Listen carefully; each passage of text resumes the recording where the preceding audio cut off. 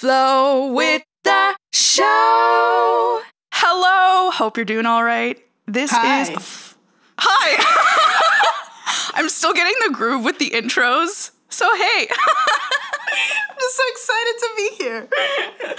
I am so excited you're here. Welcome to my new podcast, Flow with the Show. This is episode number 3, and I've got a very special guest with me. I have got Cansu. Hello. Hi. Hey. Cansu, I'm going to do like a little short bio of you, and you fill in the gaps and let me know if I'm wrong in any way or if I've missed something here. All good. So Cansu is someone that I've known for almost 15 years now, which is crazy to think about. Oh my God. Let people wild. Calculate our ages. We met in a business program in university in Toronto, Canada. And since then, Cansu is now a lawyer in the entertainment industry in sunny Los Angeles, California. Sorry, I don't know if my Showtime voice comes on. That's great. Cansu is also a very talented musician. So nice shot of that. Those guitars in the back. Love it. Yes, they're real. This is not a virtual background. You could actually probably sell it as a stock photo for like an accomplished person's background. With the diploma too. Yeah. I love it. Thank you so much for being here, for joining me on the podcast. Yeah. I'm so excited to catch up with you. I know we don't talk all that often, but I'm so glad we've kept in touch all over these years, and you've had a huge impact on me back from ever since we went to school together. So thanks for being here, Cansu. Yeah. Thanks. I mean, I feel like you and I are at a point in our friendship where it's like if we don't talk for like a year and then we talk, it's just like, hey man, like nothing has ever happened in between. Exactly. I love that there are certain friendships that are like that. And I will have a disclaimer for the folks here that are looking at the podcast title spelling your name with a C, and I'm saying Cansu. I'm sure you get this all the time. I am pronouncing it correctly. The C sounds like a J. Yes, correct. So Cansu, were you born in Turkey? I was born in Turkey. Were you born there, or were you born? Or you weren't born in Canada, right? You lived there for quite a while, eh? Yeah, we moved when I was in 6th grade to Canada. So you must remember Turkey pretty well. Oh, yeah. I mean, I remember everything. I pretty much grew up there. I'm fluent in Turkish, and it's my whole childhood was spent there. And even when we moved to Canada, we tried to visit, very often, a year or every other year or so. So, yeah. We go back all the time. When was the last time you were back there? Well, it's been 3 years now because we were supposed to go last year, and then the panini bread happened, and this is where we are. This is where we are, and I am so grateful to be here. I'm so glad you're okay. I'm so glad your family is okay. Yeah, me too. Your family's still in Canada, is that right? And you're in LA? Correct. Yes. They're in Windsor, Ontario. And I have so many questions for you. Let me try to be concise, and maybe we'll go in like a chronological order, or maybe not actually. What I'd like to know, Cansu. Tell me. So I think you currently have a very fascinating work role. You told me that you work at an agency where you guys do deals for podcasts and brands and influencers and live streams and that sort of thing. And I really don't know much about the legal space. I probably should. And I also feel like, and correct me if I'm wrong, but it's kind of like a newish space, I'm guessing, in like rules and regulations for like, I guess there wasn't really like an influencer per se, like, 20 years ago even. So I am so curious about what exactly do you do? So I work at a media company, and my client as an attorney working for the media company is a company, but we also service a lot of brands and agencies and we service a lot of the talent and their YouTube channels and their podcasts. So what that means is that we're the middle party between those two players mainly. And the way that YouTubers make money are through sponsorships, brand deals. They also make money through Google AdSense, it's called, where, you know, those pre-roll ads and whatnot. And what we also do is that we have a network on the YouTube platform. So that means that we can link a person's channel to our network, and we can also sell those ads that are within that within the videos on the channel. So that is one way that we service talent. What we also do is that we take all of the videos that people make and put them wherever we can. I don't know if you guys have Roku in Canada, but on Roku there's like a million apps that you can watch videos from, and random channels in these apps that, you know, there'll be like a kids content, and it's not necessarily like Disney Channel or Nickelodeon Channel, but it's like kids content. So we distribute those videos that exist on YouTube on any platform that will take it, really.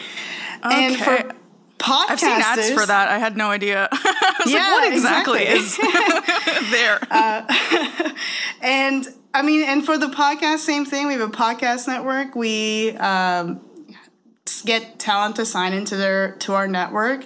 We distribute their podcast to all the platforms that we can, and we sell ads. Whether that's the podcast person, you know, speaking about a product in their podcast, or a literal inserted ad within the, as if it's like a TV commercial within the podcast. So yeah, we do all of that. So I'm guessing like a YouTuber or a podcaster has to be like pretty big to get to that. Like, what would you say is the sort of the minimum threshold of a YouTuber getting to the point where they have both like legal representation and help with that kind of like, say, selling of ads and distribution? Yeah, so as far as the size of a channel or a podcast, it really, there is no minimum. So what we've done is we've even invested in creative talent that we think are going to be the next best thing, and help them create a podcast from scratch about a topic that we think is going to be a hit. So it doesn't necessarily, there's no minimum. And it's more about also things like engagement of a talent. Let's say someone is an influencer only on TikTok, and that's the only place they're at, then we can help them start a YouTube channel if that's what they want to do next, and give them strategies on how to improve it, how to make it brand safe, etc. So there is no minimum, but I mean, it is pretty required that it can't be just like a random person off the street. It's more, we would prefer either podcasts or YouTube channels to come into our network where they have some sort of following elsewhere if they have no following. So that's the long way of me saying I can't tell you what the minimums are, but but there are some. I do think it's kind of cool that you are also, I guess, investing in the people and the creator before they get big per se. I feel like I've heard a lot of that on like Dragon's Den and Shark Tank, where they're like, I'm investing in you as an entrepreneur. It's like, cool. Yeah. Just 1 second here. I'm just going to quench my... No problem. Flowanastasia merch to help me get to the creator level. Oh, thanks. You're wearing the shirt too. I love my shirt. It's really cool.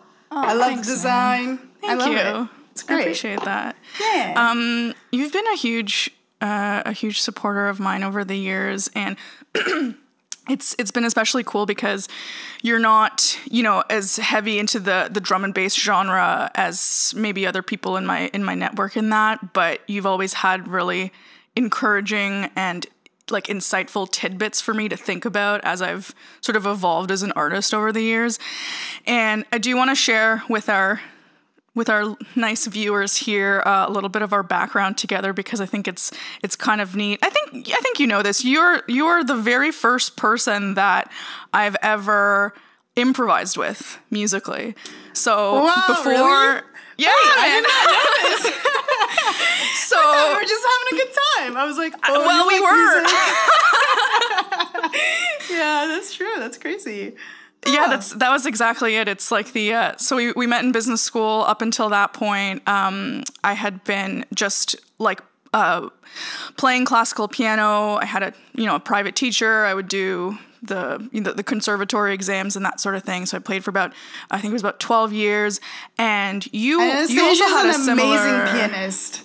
Like, oh, thanks, man. So, like, I'm sure your vocals are also great, obviously. But thanks. You playing classical music, after we've improvised, I was like, wait a minute, this is another much better. league. I'm just saying, you're a great pianist too. I appreciate that. I am trying to crack into it a little bit, back into it a little bit more, and come up with some piano stuff and possibly some piano samples and keyboard samples down the road. So stay tuned for that. But so before we had jammed, you had also had a similar, I guess, trajectory where you were playing classical guitar for many years. And then we met in university, and it was one of those things of like, oh, you play music? I play music. Let's play music together. In business school. Yeah. We were so like the outsiders. Yeah.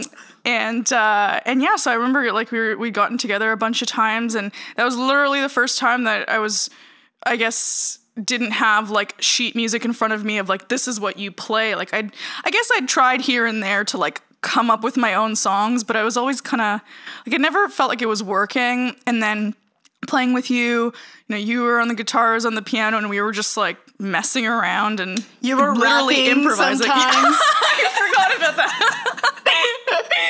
Great rapper, guys. Oh my gosh. These are all my original dreams. Yeah. Thanks. But yeah, I mean, I thank you for that, because it was literally the first time that I felt, I guess, maybe, I don't know if I want to say safe space, but I guess it did feel like that, where it was just like an exploratory time and just learning what it means to improvise and jam with someone. And I think that that's what I really needed, I guess, was to not just sit there and try to make a song on my own, not knowing what I was doing, but I guess it helped to have another person there where you could literally just bounce ideas off each other. Felt like, I guess, like a musical conversation. And I remember that sparked so much of the rest of my path, basically, because then all throughout university, I was, meeting other people and jamming and having big jam circles and basically, for lack of a better term, like finding myself as an artist. And so those are really like the formative years of starting to create my own music and art after years of basically learning other people's music. So thanks for that, man. Yeah, it was a good time. I mean, it really was something that I look back on. I mean, I'm not speaking for you, but business school was rough for me. I mean, so it was like the best way of me decompressing, just hanging out, having fun, because, music does that to people in general. So it was a great outlet. What made you want to go to business school in the first place? How'd you make that decision? So in high school, I was a pretty good student overall, both of my parents are engineers, and it was a pretty set goal of me, following in their footsteps of becoming an engineer. And then I took my first physics class, and I cried during the first quiz. Oh, no. I was like, this ain't for me. I don't know what to do. So then, we're a first-generation immigrant. I wanted to make my parents proud. They had a lot of expectations on me, as they should, to, encourage their daughter to be successful in life, which is great. And in North America, it seemed like it was either, you become a doctor, engineer, lawyer, like the check marks of the big three. And at the time, I wasn't really thinking about law I couldn't do physics, so I couldn't go into being a doctor. And I also did not take biology because I didn't want to. So I was also looking at other career paths where, like, there was as weird as it sounds, a ranking system of some sort. So I found our business school through just like searching best universities in Canada. And one of the lists was best business schools in Canada. And I was like, okay, well, maybe I'll do that. I mean, I have good grades and it doesn't really require me knowing science, and I'm pretty good at math. I could probably do this. And I mean, it was fine, but I didn't love it. And I did not see it as something I could do with my career. And, I mean, I was on probation. So, did I ever tell you that? Yeah, I was like, think so. I had to go in front of like a board and I had a hearing. Yeah, it was like real. It's school probation. Yeah. Sorry, okay, yeah. I don't remember the time that you were in prison. I don't. No, not in prison. No, school probation. And so the saving grace was that I found electives that made me happy, which was a flamenco guitar course and another like guitar course that I was a student for, but I should not have been at that beginner guitar class course, and I just took it as like an easy A.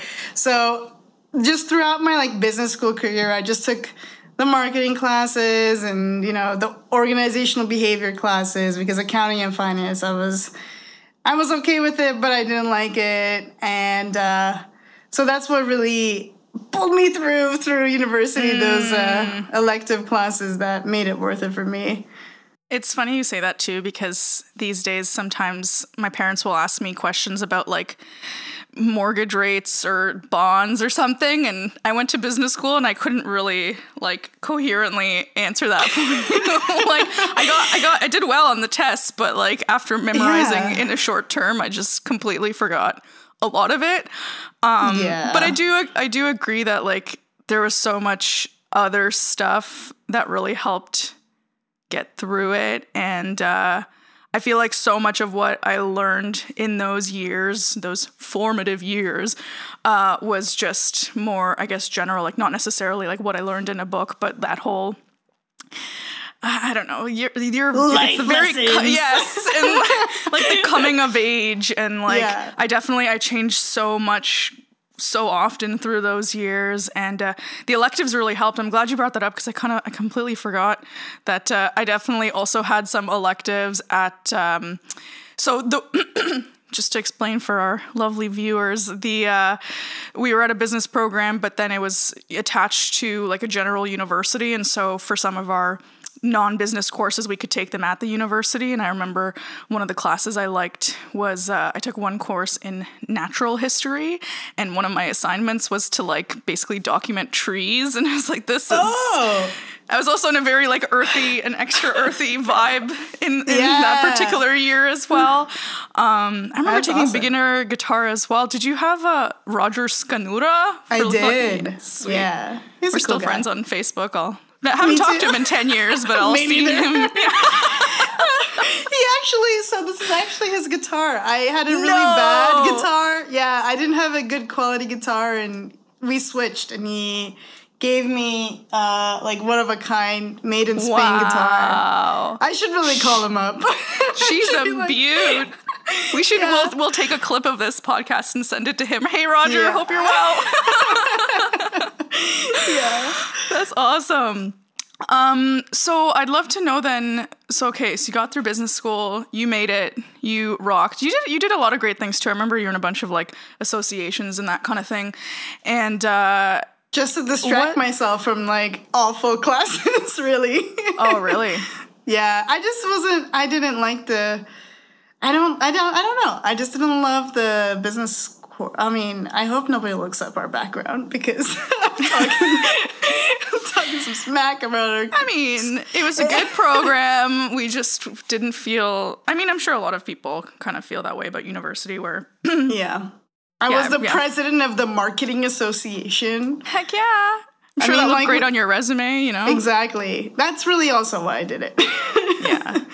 Yeah. To be honest, for me too, by the end of it, it was very much just like, I don't even know what I want to do with this. It's more just like, I need to get the piece of paper of the diploma and then go. So Yeah. What made you decide to, I guess there's kind of a two-step here, but you went to law school in LA, and what made you decide to go to law school and move to LA? So after graduating business school, I mean, with the courses in the track that I selected, which was like marketing, I didn't see myself doing that as a career. And again, I loved music and I loved being entertained. And at the time, I was watching this silly little show called Entourage, and I was like, man, LA looks cool. And then I did some more research and I figured out that a lot of agents, managers even, and obviously lawyers, they've all gone to law school. They're all certified, like barred lawyers, not certified, barred lawyers. And I figured that if I became a lawyer, even if I wasn't going to be a lawyer, I would have the tools and the knowledge to be in the entertainment industry in a way that would command authority and attention, and I would just like know exactly what's going on in the industry. So it was more, I was just kind of interested in the actual industry itself. And I mean, first generation immigrant, every immigrant family has, you know, struggles, and whether that's like cultural or financial. And what was most important to me was to make sure I could financially stand on my 2 feet at the end of the day. And I mean, I heard through the grapevine that, you know, lawyers make a lot of money. And I was like, this seems like a good idea. So, I mean, I'm still in law school debt. So we'll get there. But I mean, at the end of the day, I can stand on my 2 feet and, you know, make myself live. I don't even know where I was going with that. Man, so, survive, survive. I mean, survival. Survival is important. So, yeah, I mean, that's why. And I went into law school being like, I'm going to be a lawyer for the artists. Yeah. Okay. But then, so I've been in LA for almost 10 years now, which is wild to me. Right. And the more I came into, you know, social circles and met a lot of people, the people who live in LA are, you know, half of them are extremely talented, worthy of representation, of advocating for, and they're great people. But then there's like the other half that want to be like influencers that are not necessarily I don't want to say talented, but I don't particularly enjoy what they're doing. Okay. So, and I noticed that in a lot of the social circles, and I just can't imagine represent those people. And when you're a lawyer for artists, and whether that's on your own practice or if you're working for a law firm, I mean, at the end of the day, you have to secure the bag and represent them. So I didn't necessarily want to be in a spot where I wasn't passionate about the people that I was representing. And the thing that I like about the media company that I work for is that we service both type of talent. So some people I'm like, oh God, like what are we doing for this person that is just pretty? That's their talent. They're just pretty. Which is, I mean, great for them. Good for them. True. But then and sometimes requires great talent, because I still have a very hard time exercising frequently. So power to you. But then there's like the other half that we service that, you know, they're actually very talented and good actors, good musicians, etc. So I like the company that I work for and the position that we're at right now. It's kind of cool, too, because by nature of, like, the media company and the other kinds of things that you mentioned that the company does, it sounds like you're kind of meshing both your business and legal background. Yeah, which is definitely cool. I mean, so I'm not the one that's, like, watching videos or listening to YouTube podcasters, etc., but it does come through my desk as far as the deal terms, and I have the authority to negotiate the business deal terms. I'm not just like reading the fine print of like reps and warranties, indemnities, like governing law. Like I'm actually going into like, okay, like, we're paying you this. You're exclusive. This means you can't, put your podcast on this other platform. And so there's a lot of business decision making that goes on. And a lot of companies actually, the lawyers' titles will be business and legal affairs. Interesting. So that's my title also. And it is a combination of both and more heavy on the legal side, but you definitely work with the business counterparts in order to figure out a solution. So it's pretty creative in that way. Wow. Nice. Yeah. No, seriously, I'm so proud of you. That's you've accomplished so much in that amount of time. And I guess I'm curious if you have any like advice or watch outs for, content creators, influencers, podcasters, YouTubers, anything they should do or not do. Yeah. I think the main thing that I would, the number one thing is to really establish your brand before you put it out there. I mean, even you recently changed your artist name. And once you do that, do some research as far as with a lawyer to see if anyone has like trademarked your artist name or if it's being used in any other ways. And after you do that, let's say if you have any logos or anything, make sure you copyright those. If you can, register with the Copyright Office. You don't have to, but it's helpful if people are stealing your stuff and you want to assert your rights. And also, if there's any money out of your pocket going towards your art, 100% set up some sort of like a business entity because you could expense that for tax purposes. So those are the things that I would 100% advise someone to do if they're really serious about going into the industry. And just generally learn the terms of art, like what does exclusivity mean? What is work for hire? What does it mean when someone like owns your stuff? Or what can you use, not use of other people's stuff? And just so that you're aware of what's going on. And the last thing really would be to, if you're signing anything, if you don't even have like a lawyer or agent or anything, just like read it over. And if you have any questions about it, ask the person who sent it to you, what does this mean? Because, I mean, hopefully they'll be transparent and tell you what this is about. So those are the main things that I would advise. That is... Honestly, that's really good advice, and I really appreciate you sharing that. I don't really do any of those things, but I can say that I was really grateful to you, especially last year when I had sort of a similar situation where after, I've been writing vocals for drum and bass tracks for almost 10 years, and for the most part, I'm also signing contracts with record labels, and for the first 5-6 years of that, I just kind of signed it because I don't really know what this says. I looked at to see like what would the royalty be, and that was kind of it. And if they spelled my name correctly. And then after many years of that, I remember I approached you last year and saying like, hey, I've been signing all these contracts for all this time. I feel like it's probably time for me to learn a little bit more about what I'm signing. And you'd recommended that excellent book to me.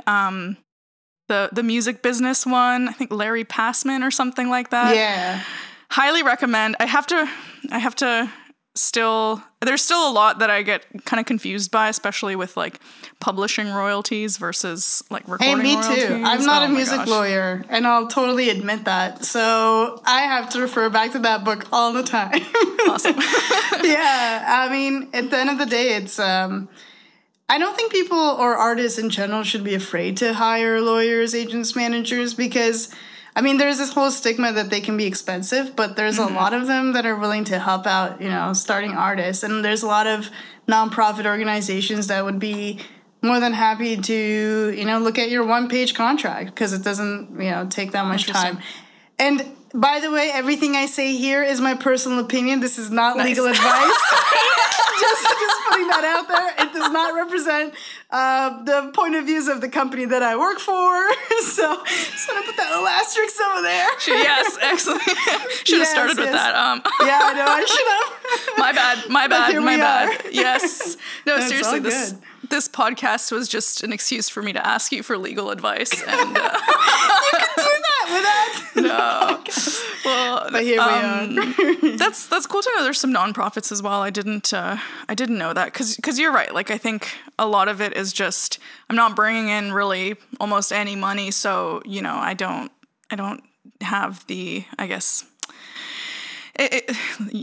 the expense budget to cover something like that. But I also know that there are so many resources online and you can really teach a lot to yourself. And there's people out there that are willing to help. I think you're absolutely right about the stigma. I think aside from it being expensive, I feel like there's also stigma of like anytime you work with a manager, they're out to get you or they like take too much or like you shouldn't have representation and that sort of thing. And maybe that's the case while you're starting up, but if you're, I guess, serious about things and things are evolving, then there does come a time.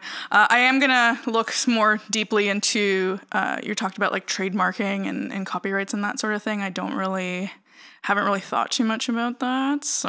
And I'm a California lawyer, so this might be totally different in Canada also. Fair. So this is what I know from my practice here. Again, this is not legal advice. Yes.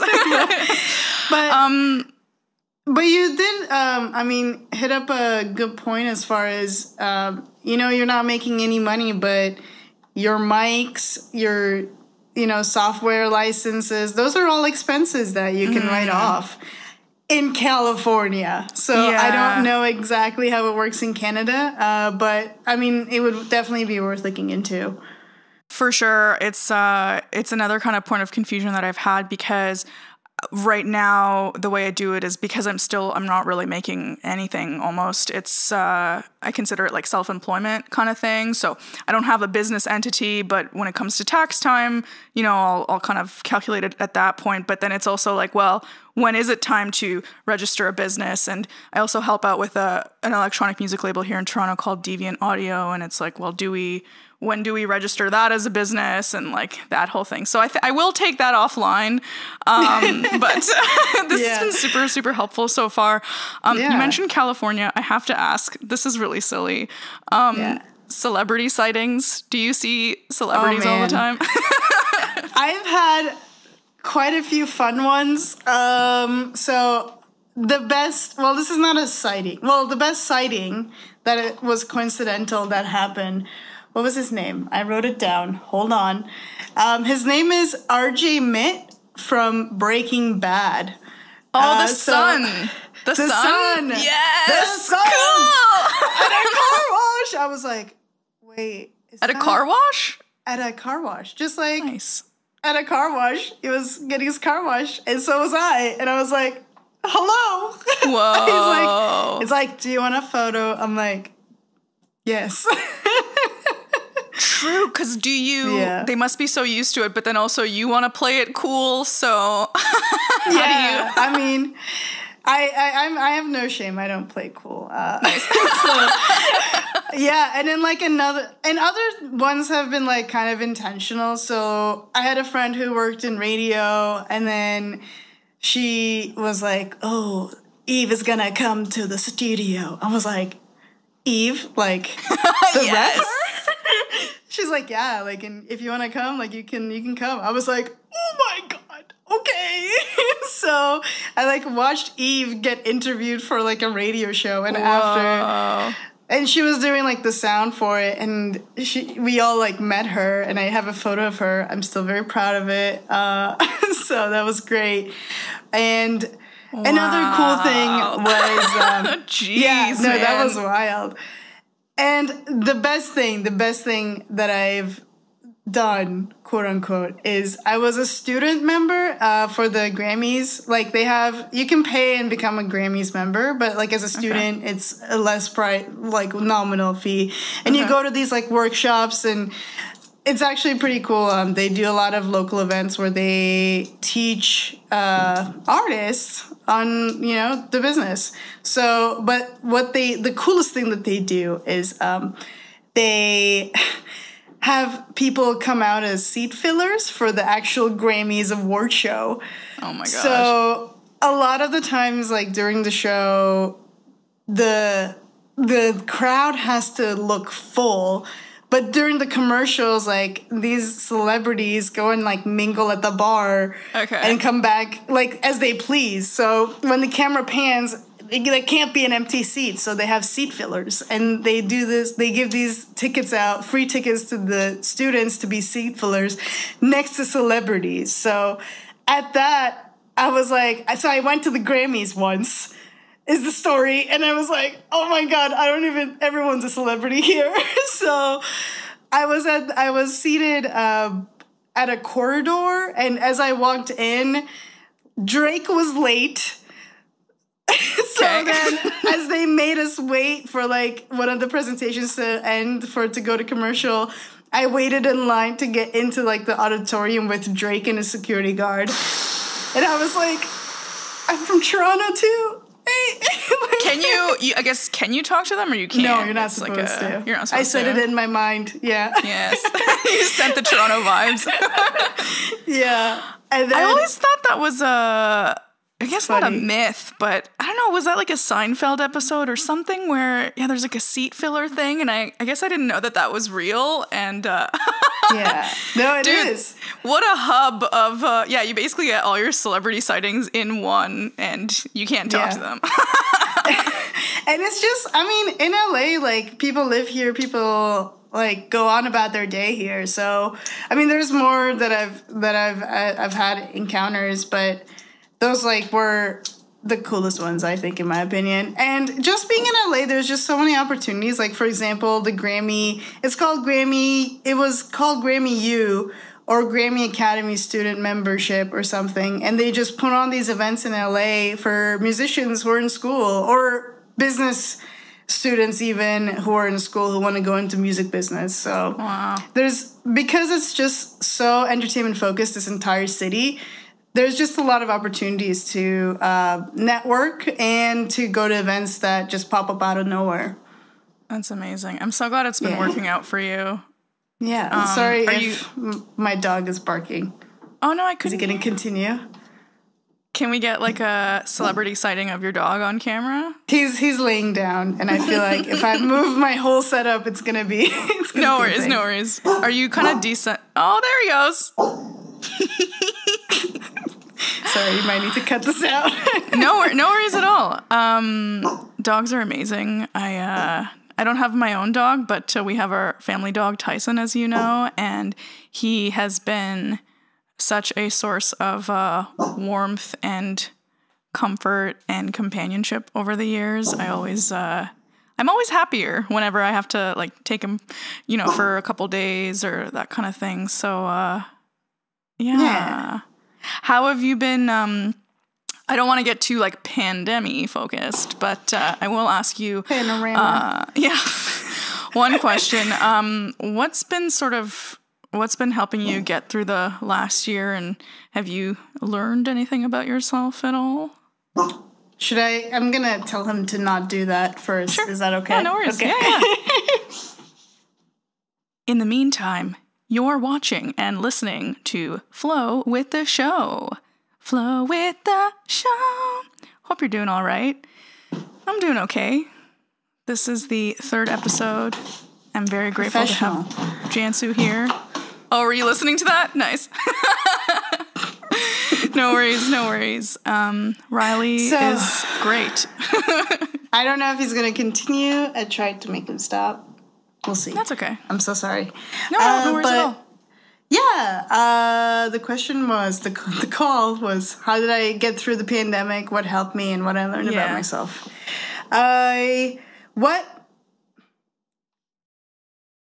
What I learned during the pandemic is that mental health is key. And, I don't talk about this often, even like with my friends, but I have been going on and off to therapy because, Nice. I think is super helpful for anyone and everyone. Just Agreed. even to process everything that's going on. And it has helped a lot. And in addition to that, Riley, my dog, has been awesome. I mean, just the fact that I have to go outside twice a day for a nice long walk has been life-changing ever since I got him. Because, I mean, otherwise, I was just sitting on the couch. Because why would I go for a walk? You know what I mean? So that's been super helpful. And I mean, as I age, I also have like bad knees and bad ankles. So as you age, bro, we got so many years ahead of us. I know, you're right.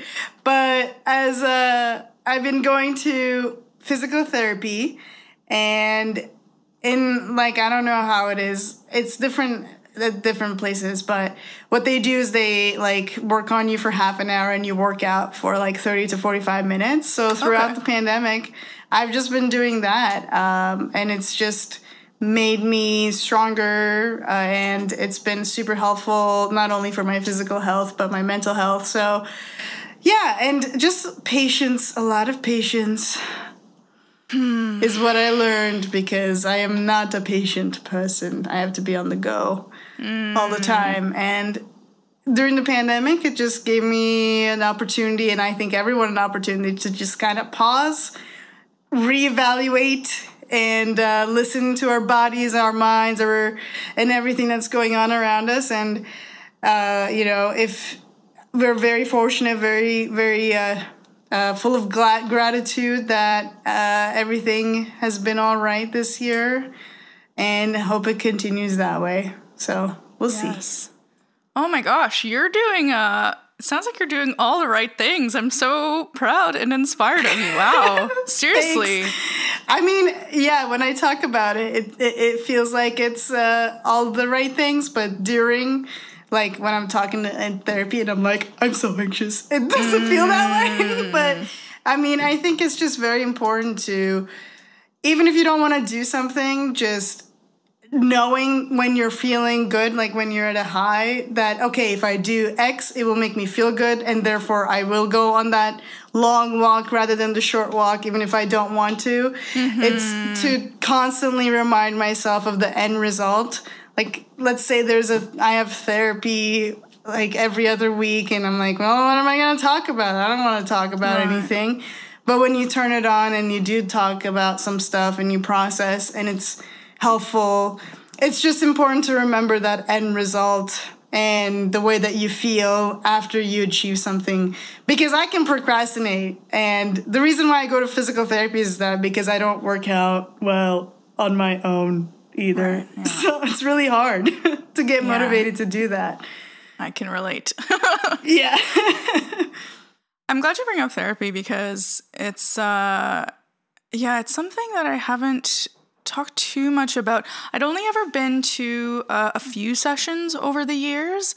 And I remember in my very, very first one, I had and I wasn't even really that like upset at the time, but as soon as the session started, I just immediately started crying, and she's like, "Why are you crying?" And well, not in that tone, but I was like, why are you crying? I was like, I feel, I guess, bad that I'm even here, because I have so many great things in my life, and I shouldn't be upset, and I shouldn't, have problems, and so many people have far worse problems than I. So like, why would I even like feel that I need to go to therapy and that sort of thing? And so we unpacked that for a while. But I'm really glad that you bring it up, because I do feel like it's one of those things that also has a stigma, and I know stigma is a common word these days, but I feel like as much as everyone's kind of talking about mental health, when you talk to some people about the concept of going to therapy, often the feedback is like, well, either that it wouldn't really help you, or that this person wouldn't really understand, or just that, yeah, like they don't need it. And I feel like I probably had some of that feedback when I was considering therapy back in the day. And one of my friends had let me know that it is really about, sometimes it is about like finding the right therapist and the right person, and that not every therapist you're going to like feel that you can mesh with or learn from. And so it is a matter of, you know, if this particular therapist that you've seen, the very first one, is like, no, this is the wrong choice, then try somebody else. It might be, you know, the fit with the particular person. So thanks for sharing that. It sounds like you're doing, you gotta shop around.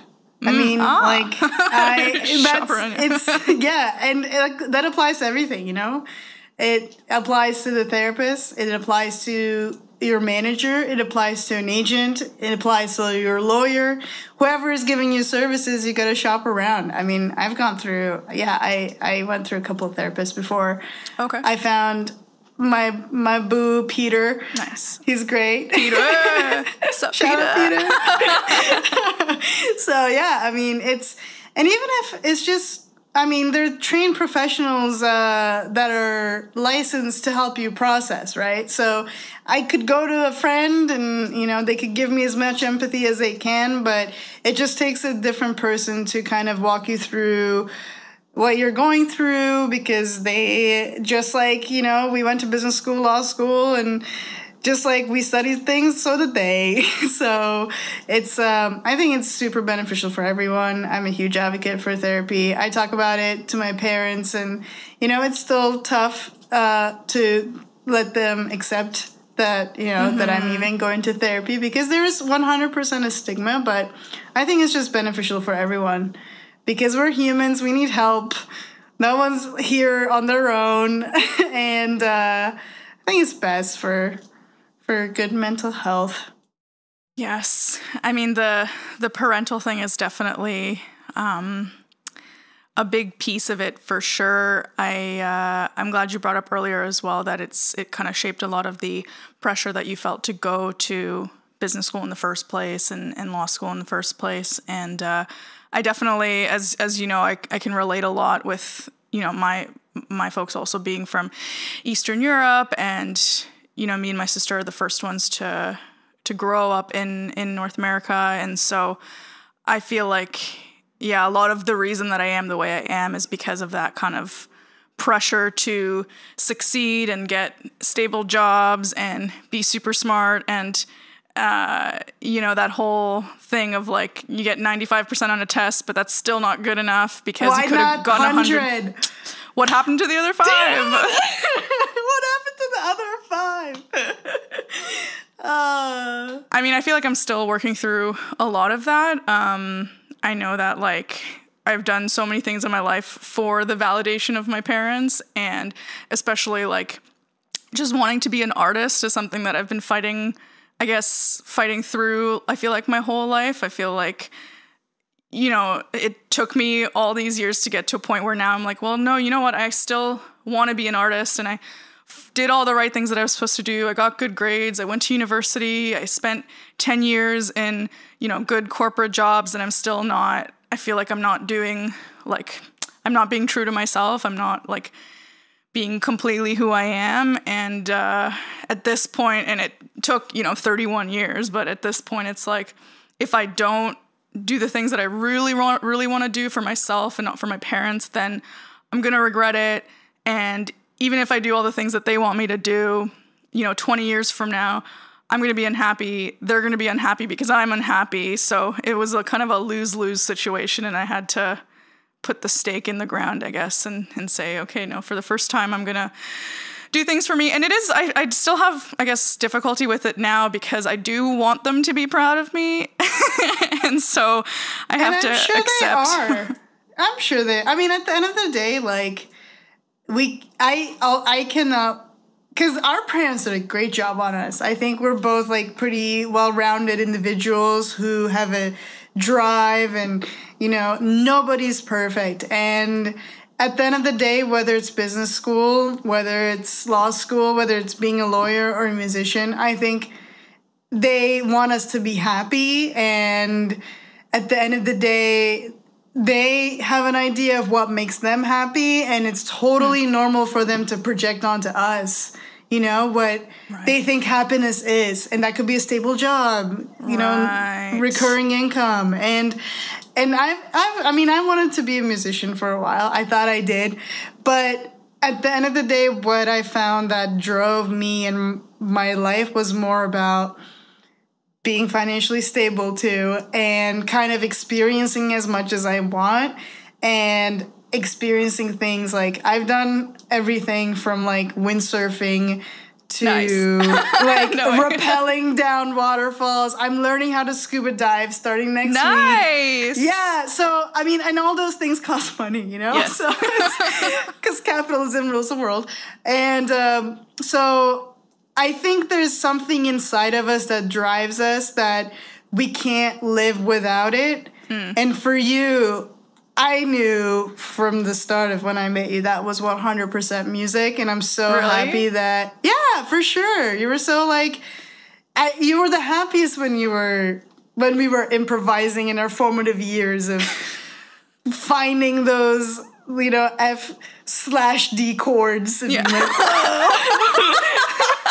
so it's I think, I mean, for me, it makes me happy, but not to the point of I can't live without this. And that's why I'm content with my life of, you know, being a lawyer to earn money, to experience things, because that's what drives me.